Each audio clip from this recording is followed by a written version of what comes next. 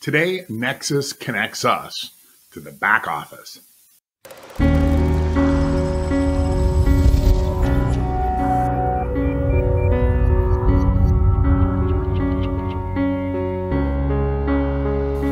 Today, I'm talking to the back office staff here at Nexus Dental. Dr. John Peterson is my first guest, and he's going to be talking about the medical billing aspect, why it's so important to understand how the back office works, and how different it is from a traditional dental practice. That's why you need a partner like Nexus to help you through the transition and help you get set up in a way that you can get properly reimbursed, you can do your billing correctly, and you can make sure your patients are highly satisfied.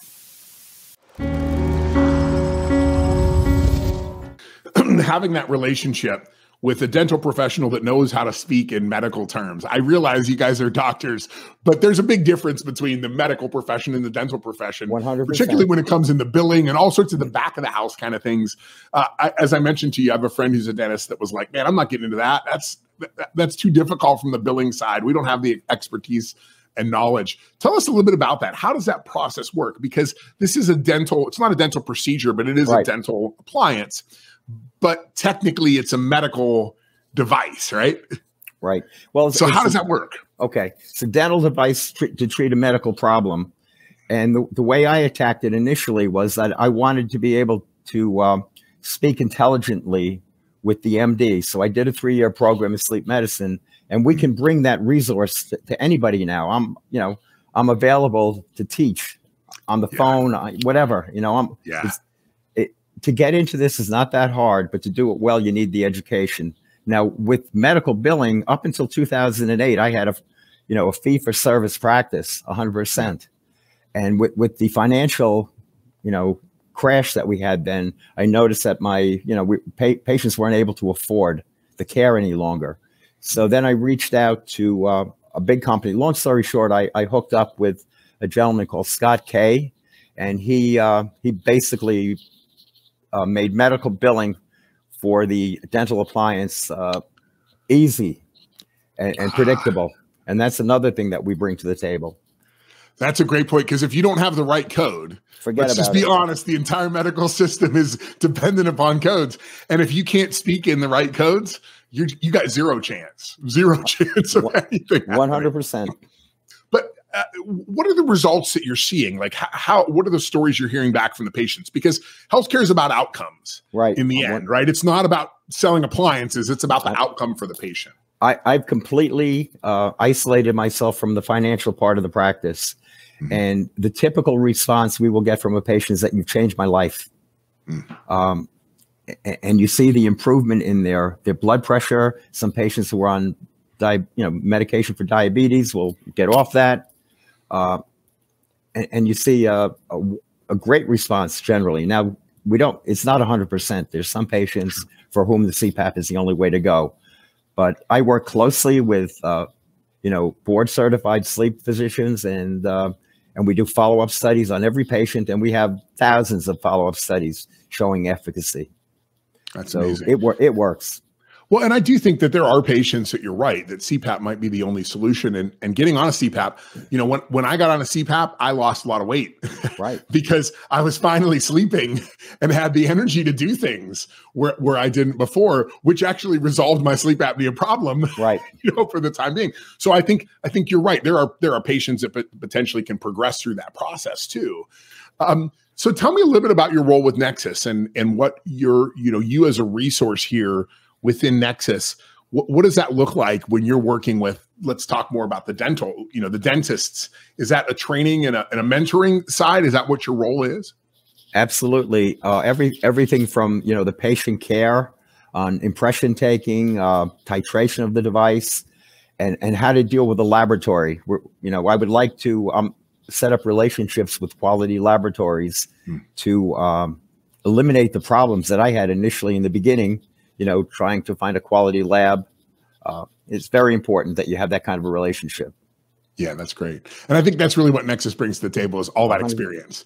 You know, 100%. I mean, you're not going to get into this practice on your own and do it well and understand how to navigate the medical systems and the doctors and all of the things that go along with that.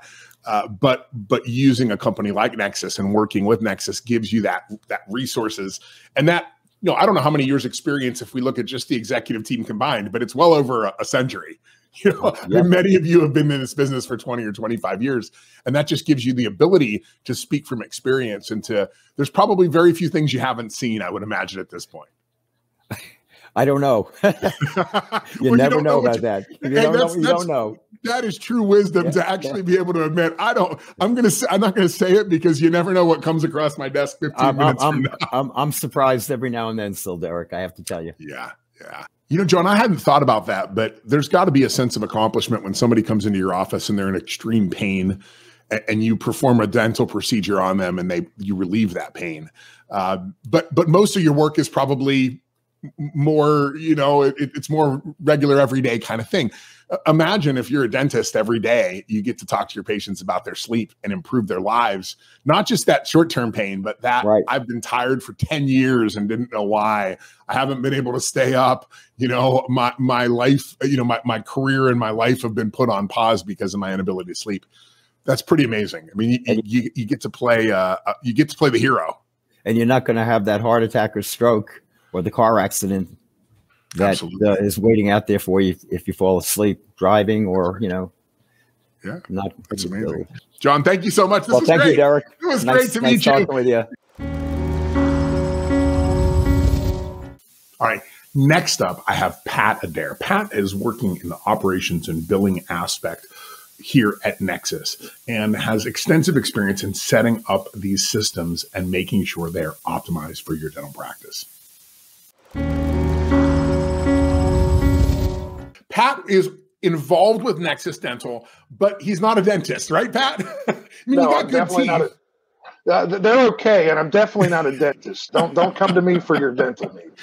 But Pat, I wanted to talk with you more about the mission and vision of Nexus, why you're involved, and then I think particular, I'd like for us to talk about the billing aspect of this, because if you're a dentist and you're listening to this show, I know what you're thinking. It's like, yeah, I'd love to get into something like that, but the billing part is just way beyond the scope of what my practice is. And it's not like you can even go hire a dental, somebody to work in the front office or back office that knows how to do medical billing, because it's a completely and totally different thing. So Pat, welcome. First, maybe tell us a little bit about how you got involved in Nexus and how your journey started in the dental industry without being a dentist. Sure. Like a little bit of a convoluted story, but one of the founders, Brett Brocky, I've known him for over 30 years. We met in basic training in the Army. Wow. One of my best friends, you know, like a brother, the relationship goes that far and that deep. We charted similar paths in our professional career after the Army, always sort of sales, client relations, customer relations, client services. I ran a large telemarketing company. Most recently, I worked for Monster.com, the recruiting company. I worked for them for 8 years. So I got a lot of experience in a lot of different areas. I'm kind of always been a jack of all trades guy. During COVID, I parted ways with Monster, and this opportunity just kind of happened in front of me. I knew Brett. Brett's a friend. We see each other and talk quite a bit. But he goes, hey, I think I've got a place for you. I think we could really use your set of skills, and it might be good having somebody outside the dental realm come in and give us a fresh set of eyes. So I call myself the janitor sometimes. You know, I'm the director of operations, but I put on whatever hats necessary and kind of do what's needed. Since we acquired the billing company, my job has been to help learn it, come up with processes, protocols, and start scaling that nationally. We've added about 25 offices over the last year, so it's going well. It's definitely been an exercise of drinking from the fire hose. As it always is when you're pioneering anything new, right? I mean, and I think that is a fascinating thing. It's actually really interesting.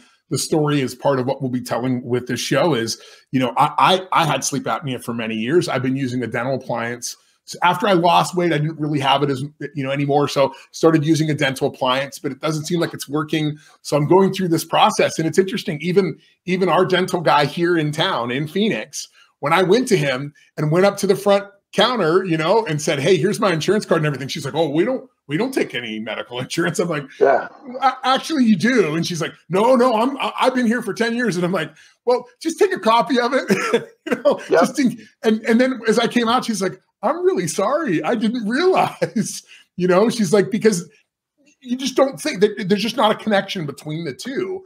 So how do you overcome that? I mean, because a lot of what we do with Nexus is really about, it is medical insurance technically. So it's not your traditional dental experience. How does that look and feel, and how does it work inside the companies? And this is 2.5 years again, once again drinking from the fire hose, learning about sleep apnea as it relates in the world of dentistry, and learning about billing after the fact. Billing, it became apparent to me very quickly, was the big stopping point. It was the big roadblock for a lot of these guys a lot of these dentists who wanted to get into dental sleep treatment. The process of screening, treating, taking impressions, all that, fairly clear cut. It can be learned. It's still, something that is it's amazingly not as prevalent and known and common knowledge as you think it would be, because it's such a good fit.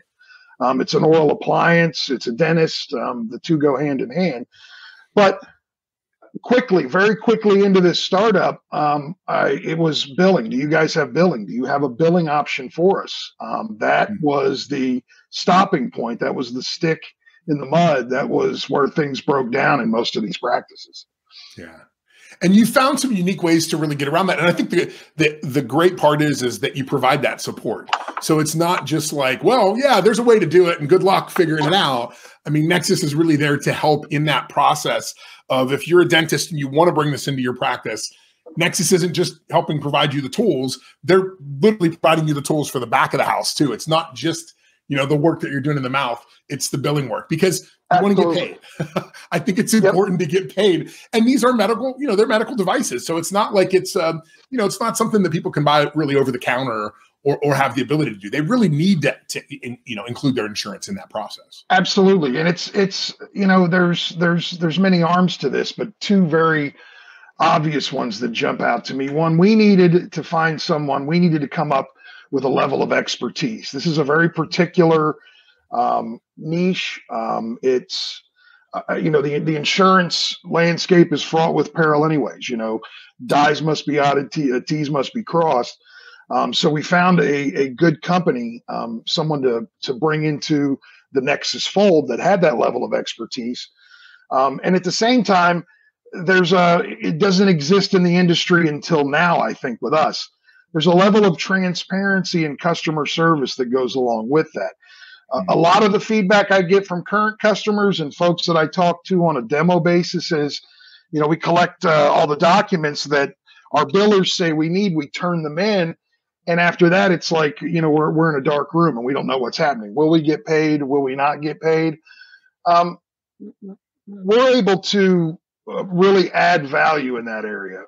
We have a predictable model. We have in-network agreements with many of the larger payers. We have the expertise and know-how to go out of network, which can be even more difficult. But again, you go back to the in-network options. This opens up treatment to a much larger pool of patients potentially for providers. As we all know, many times going in-network with an in-network provider, it's a lot less out of pocket for the patient, which is absolutely critical to moving these cases forward. Yeah. And I think, you've got the opportunity as a dentist to have these conversations that a medical doctor doesn't probably have as often as you might think, because you're in the mouth, right? Absolutely. You can see some of the indications that there's a problem. I go to the doctor relatively frequently, and, other than sticking out my tongue, there's not much. She's not crawling around inside of there and looking for, the way that my jaw sits and all these kind of things. They're just not questions they're asking, but it is a question that's really easy to ask when somebody's in a dental chair. Hey, have you had issues with snoring, or are you having trouble with sleeping? Because I'm seeing some indications here in your mouth that there might be a problem. Yep. We've taken that good fit. And like you said at the beginning of this conversation, like you were, the anecdote you shared, hey, here's my medical insurance card. I like to talk about sleep apnea. It's unbelievable that this in 2023, that this isn't common knowledge. Like the public isn't fully aware of this. Dental professionals, even, they've heard of sleep obviously by this time, but it's such a good fit. It's an oral appliance. The dentist works in the mouth. Us adding value in our billing program, being able to get dentists paid, get these providers paid, it really clears the lane in so many aspects. Sleep, yeah. Go ahead. Sleep, screening for sleep, treating sleep, doing the things that need to be documented during this process. These aren't things that are super murky. These are things that can be learned. Again, you come back to the elephant in the room, which is billing. Like, we've got all this, we've got it up to this point. Now, how do we get paid? And most of these services out there are out of network only. Again, you eliminate a large portion of your patient pool, because many times going out of network, it's much more out of pocket. You take it out of the realm of financial feasibility for a lot of these patients, and people who need treatment don't get it because they frankly can't afford it.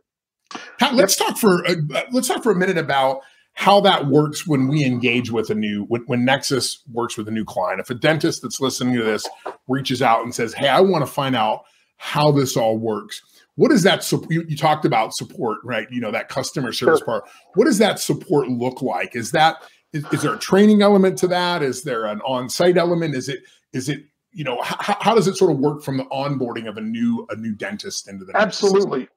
I'll speak to billing first as a singular. Well, that's probably the top of their mind, right? Because you want to get paid. You don't want to just do this because you love your patients. I mean, that's one part, but let's be honest. You want to enter into this because you want it to be a profitable endeavor, and you want it not only just be to get you more sleep apnea, get sleep study patients, but you want to attract new patients to your practice too.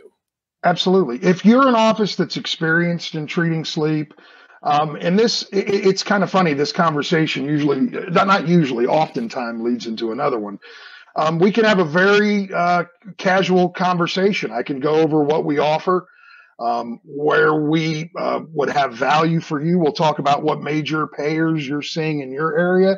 I can let you know historically how we perform with those payers. I can let you know some of the things that we might not be able to do for you. We can see if we're a good fit. It's important to us as a company, not just a billing entity. Nexus Bill is a part of, obviously, a much larger Nexus Dental Systems. Sure. It's important that you're a good fit. We want you to be happy with us. We want to make sure that we can provide that value. So it starts with a conversation.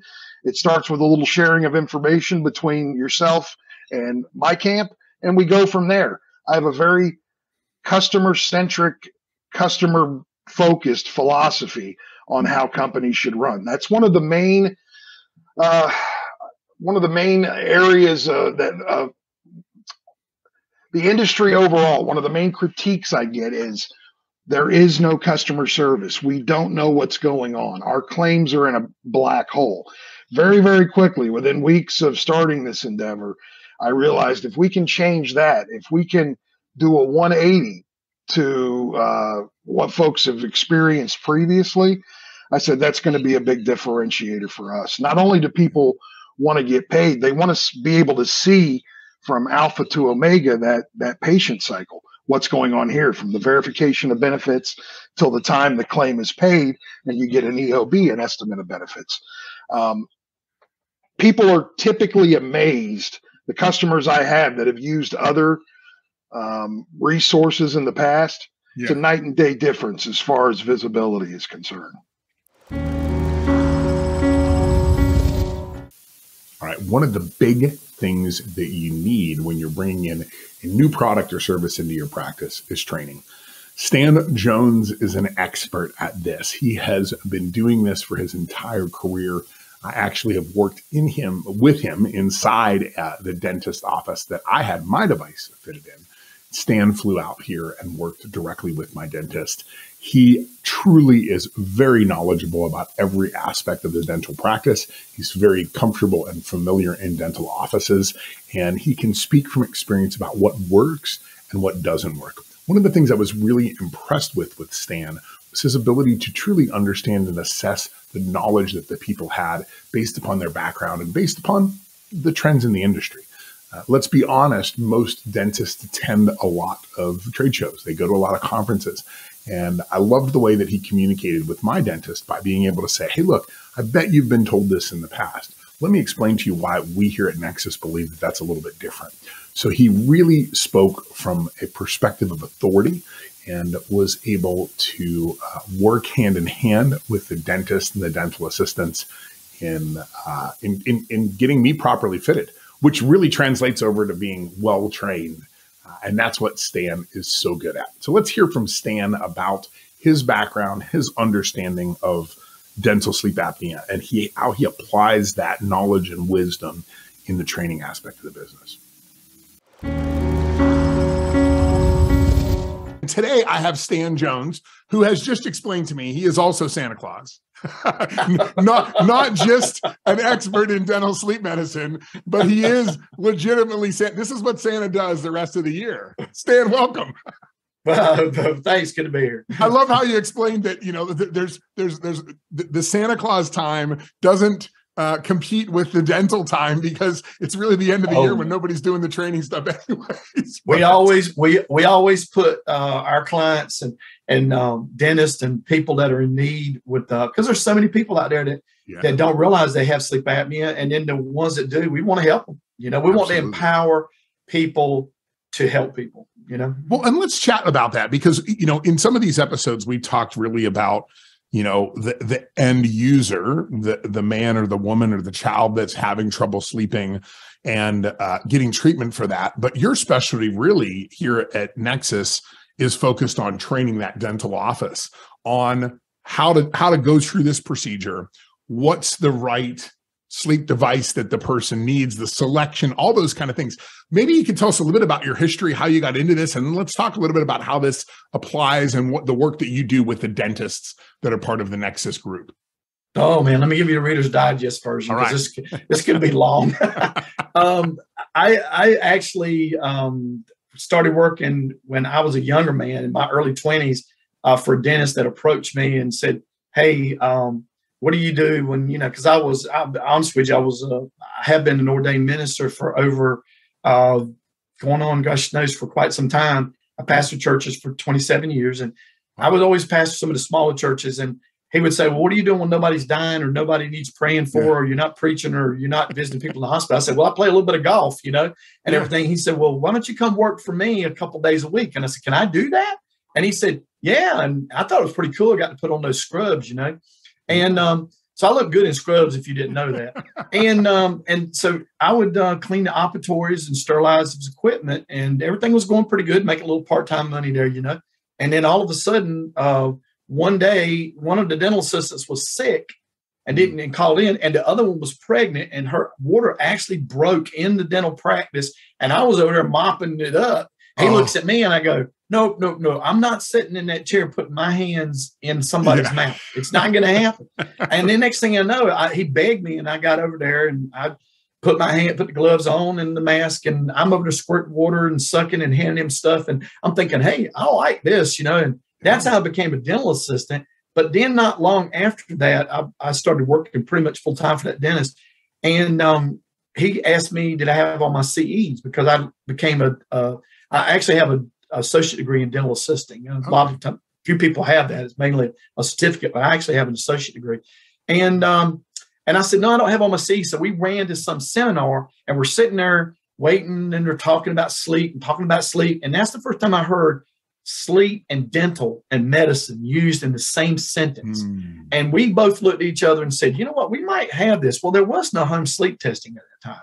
If there was, it was far and few in between. So I went to a sleep lab, had a test. He did too. We both found out we had sleep apnea. My AHI was about 27.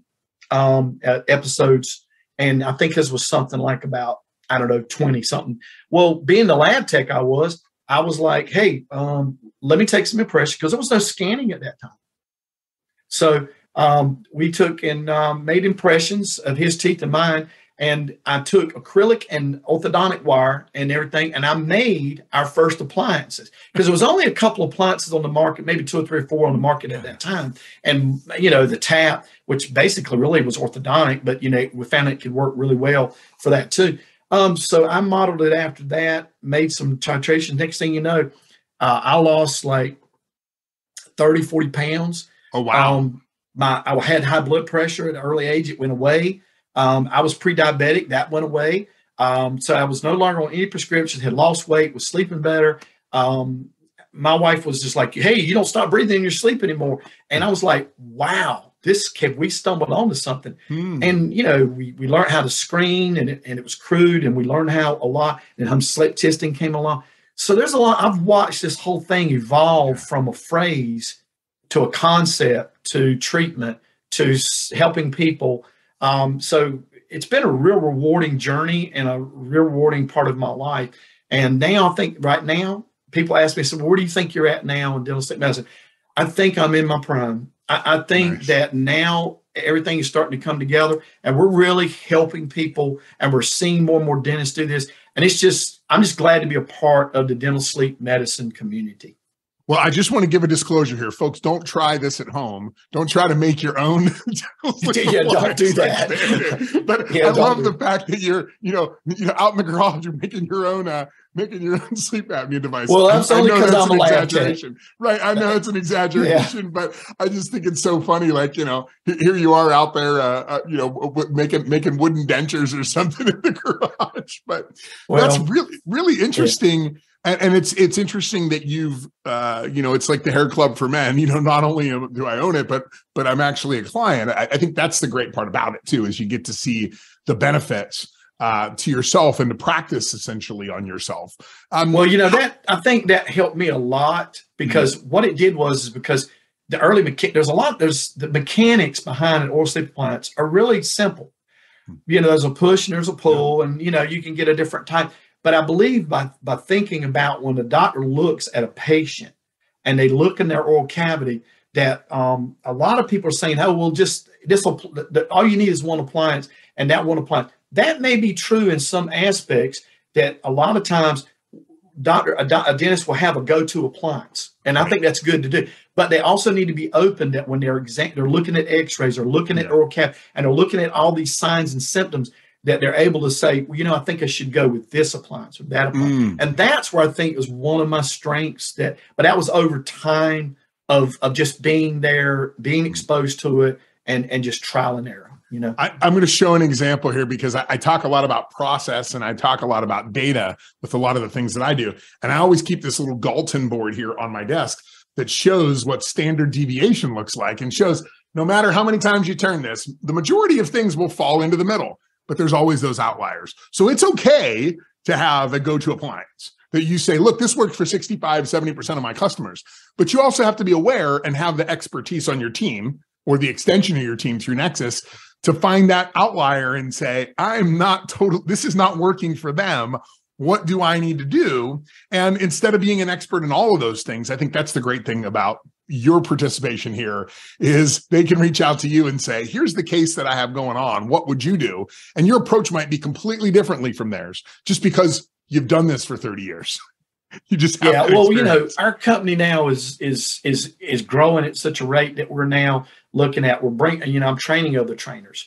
I'm bringing people under me and sharing my years of expertise and knowledge and skill, and we're expanding. But I still like to keep my hands on everything to do with all of our clients, because when a dentist runs into a situation, we ask them, hey, let us sign, HIPAA disclosure and all that and everything, so that you can share those x-rays and the information with me, and I can look at it with you and say, okay, see this, doctor? Okay, this is the reason why I think we should go with this appliance or this situation. And every time we tell people up front, you're going to have some bumps and scrapes along the way. If we can analyze what's going on, we can help coach you through this. And it's a challenge. But then once you go through that type of a patient situation, you're going to come out on the other end more knowledgeable and more skilled and empowered, so that when you do see it again, you're like, hey, we got this. I've seen this. Yeah, that's real. Your scope of knowledge increases the more practice that you have in anything. And I think golf is a really good example, although it's probably the exact opposite for me. It seems the more I play, the worse I get. It's like I get lucky when I just go out like once every 6 months, but when I go out frequently, it just keeps getting worse and worse.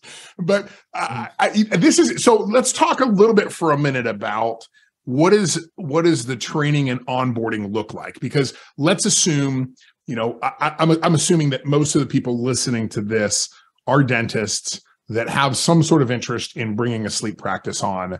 And what does that training aspect look like? You mentioned in the pre-interview, the amount of travel that you tend to do this time of year. Is that you're going on site and you're working with them? How does this work from a Nexus perspective? Well, COVID was a challenge for everybody. It really was, and we had to back up, and as a company, we had to take a look at how we were going to approach it and basically stay alive. But at the same time, I had planned on doing this, but COVID caused us to do it. And that was that we created online modules. Now, these online modules come in 2 different levels. One, I just want a basic knowledge of what, sleep apnea is, dental sleep medicine is, and just a basic overlay of how I could begin to treat it in my practice. That's good. That's we call that the lower beginner level. But then what we really recommend is we have 16 modules that give an overlay of how you would start this in your practice and how you would go. We recommend that they do that as a team. Each team member involved does it. And they see how that process and how our process is a process of trial and error that has said, hey, we made a mistake, so you don't have to make a mistake. And then they see it. What that does, that lays the foundation. So when I come in, or one of our other trainers come in to a dental practice, we can say, okay, you understand the flow. You understand all the pieces that need to be put in place. We make sure that their billing is in place. We make sure their sleep testing is in place. Everybody understands their function. And then I come in and spend 2-3 days there in that practice, or one of our trainers, and we turn around and start with a patient coming in the front door.